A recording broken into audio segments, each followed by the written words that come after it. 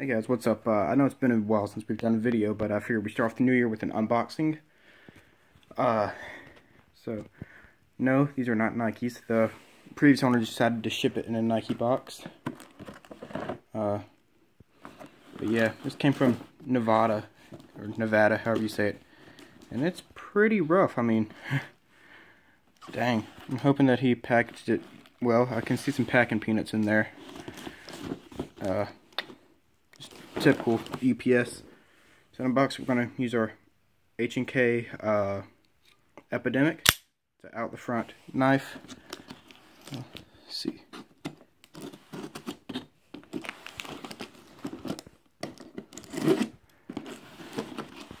Try and do all this one-handed. So, alrighty. And just. Okay, so we got some bubble wrap. You can already see I got some things in here. These are some of the tag-in dummies. Should be 5. There's 1, 2, 3, 4, and then here's 5 tucked down in here. So that's what we got first.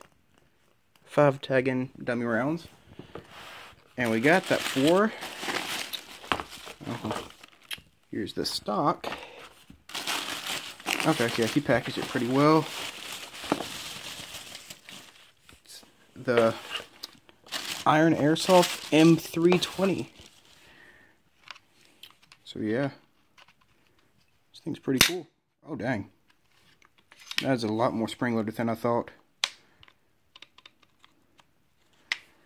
But yeah, this is what we got.